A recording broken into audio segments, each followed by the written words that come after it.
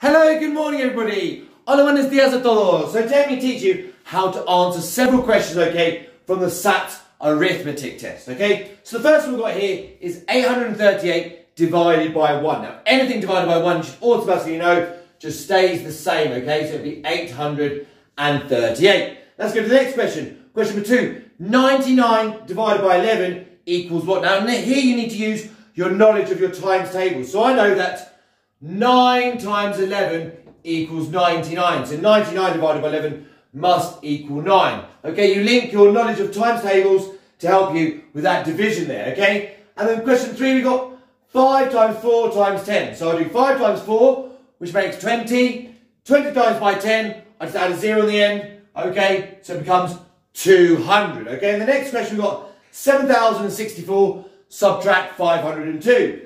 First thing I'll do is subtract 500, so I get 6,564, and then I subtract 2, which gives me 6,562. I did that using partitioning.